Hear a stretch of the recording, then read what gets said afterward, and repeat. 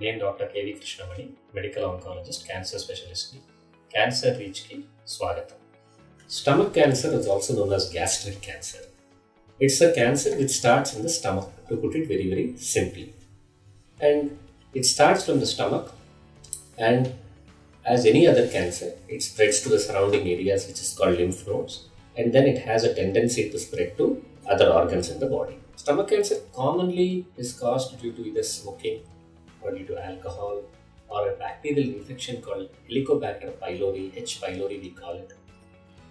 5 to 10% of stomach cancers can be seen in families, but there is no specific screening for families, and certain people who have certain genetic traits can have stomach cancer in their families, or they can have multiple people affected with stomach cancer.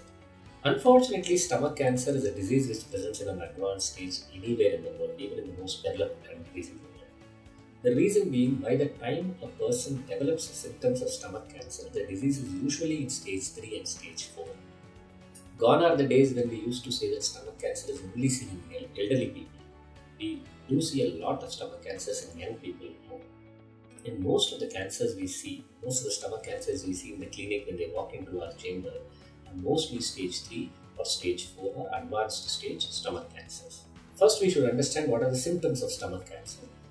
So, patients can present with bloating, vague symptoms in the form of pain in the tummy or abdominal pain, or recurrent vomiting, or black colored stool, which is called melena, or they may have weight loss or loss of appetite. So, these are the common symptoms of stomach cancer. These are very vague. These can be present in many other non-cancerous or other cancerous conditions also.